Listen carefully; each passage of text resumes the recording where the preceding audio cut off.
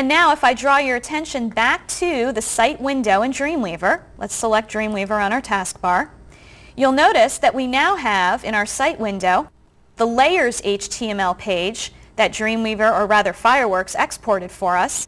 And if I double-click that file and open it, well, you'll notice what we have now when I select each slice, they're not table cells, they're actually what are called layers.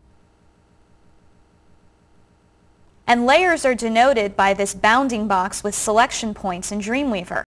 We can use these layers now to actually freely across the screen, you'll notice, precisely position objects, and notice we can even overlap these objects to exactly where we want them to go on the screen.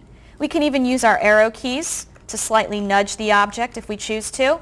Bottom line, if you choose layers, you have a lot more flexibility with the layout of your web page. The one thing, though, to be aware of when you use layers is that only the 4.0 and later browsers will support layers. And Internet Explorer and Netscape, I'm sure it's no surprise to you, do actually have some slight differences in the way they handle layers. So keep this in mind if you do choose to use the layers option, but if you do want to use it, it's a great way to have the ultimate in control over laying out your pages.